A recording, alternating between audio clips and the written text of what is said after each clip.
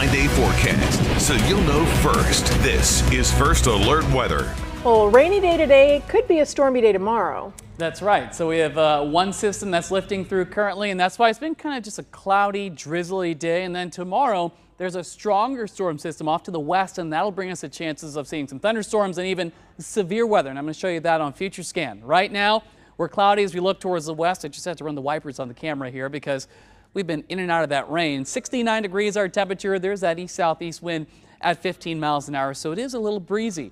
Here's live radar getting in those fast updates with our live radar, and we're seeing showers from near Warsaw, Clinton, Warrensburg, Marshall, Odessa up towards Chillicothe, Trenton, Cameron, Maryville. None of this is severe, just plain rain. Even these lightning strikes that are showing up, it's actually seeing those from thunderstorms up in Nebraska. So we just have showers overhead right now. This rain will continue lifting northward as we go through the next several hours into the evening.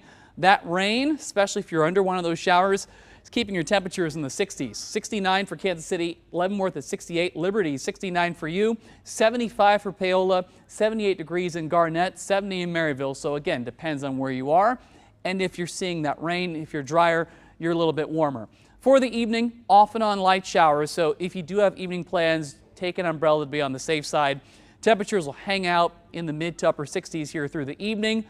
Other than that, we're relatively quiet. Here's Future Scan. It's showing those off and on light showers between now and midnight. Then overnight, we'll actually see the remnants of some storms to our west, and those will roll in during the overnight hours. Some more of that lingering rain through the morning tomorrow, kind of like we've had for much of today. That'll linger through the morning. But as we head through the afternoon on Friday, those clouds will lift up to the north.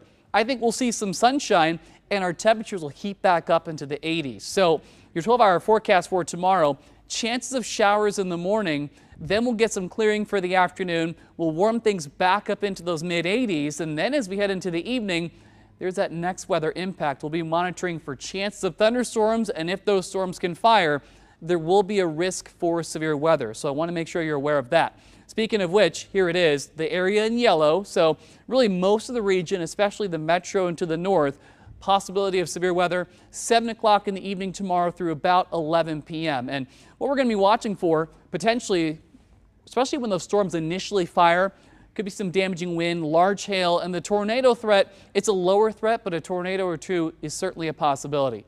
Here's Future Scan, 6 o'clock in the evening tomorrow, but then watch as we head towards about 7 or 8.